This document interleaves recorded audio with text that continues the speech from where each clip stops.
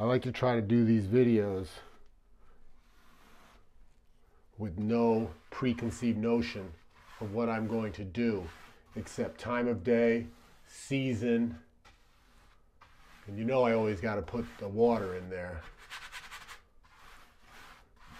And I always try to start with the sky design, because I figure if you get the sky going, you're good. All right, I'm gonna watch this in hopes that this is a good camera angle and good sound.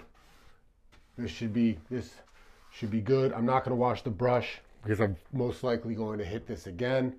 Let me get a little shout out to Don't make me mad. good advice. Do not make me mad. Don't make anyone mad. How about that? Cut.